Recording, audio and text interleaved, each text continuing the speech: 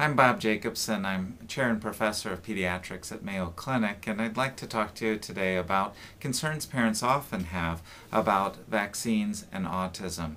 Actually, in 2009, we can look back on a body of work, study after study, conducted both here at Mayo Clinic and across the world that have demonstrated clearly there is no link from vaccines to autism.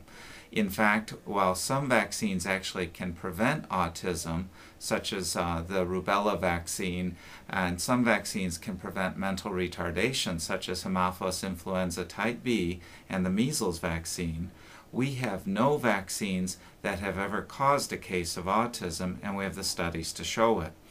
This is quite contrary to claims made dating back to the last century by physicians who actually turned out to be associated with lawsuits that and were being paid by lawyers to misrepresent an association between autism and vaccines. It led to a lot of harm.